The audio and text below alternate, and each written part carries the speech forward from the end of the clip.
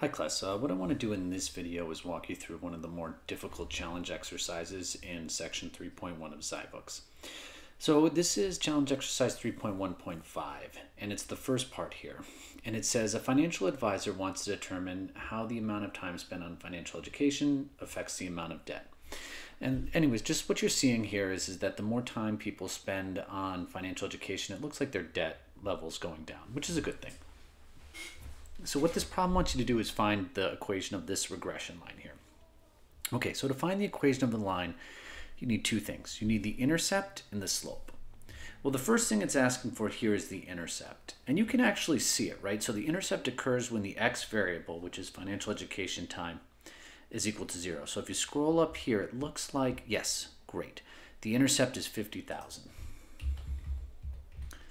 Okay, so that's actually one point we're going to use. Okay, that's the point 0 for x, 50 for y. So I'm going to put this in Excel. Point 1. The x variable was 0 and the y variable was 50,000. Now what we need is we need another point to figure this out. And there's a couple points you can pick. What you want to do is pick points on the line.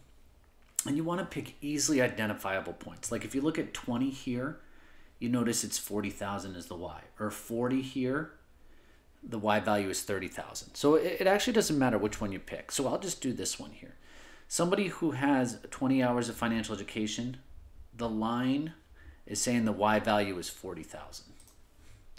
So their x variable was 20, and they had $40,000 in debt.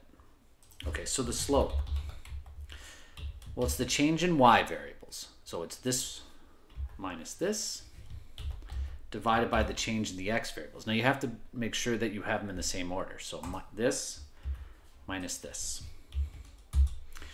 And it looks like my slope here is negative 500. So let me put that in, negative 500, and let's check. Yes, we got it right. Okay, so that's how you're going to do this first challenge exercise.